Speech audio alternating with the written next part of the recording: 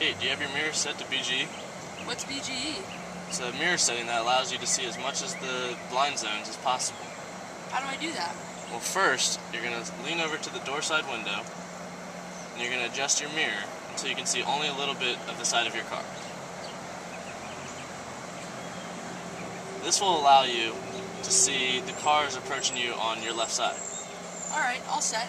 And now you're going to come over to the middle of the car, and you're going to adjust the passenger side window to the same way that you did the driver's side. This will allow me to see the cars coming on my passenger side, right? Correct. And now what you're going to do is you're going to adjust the rear view mirror to make it so that it frames the back window.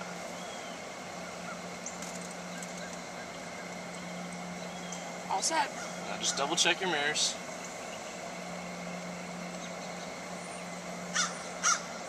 And we're good to go.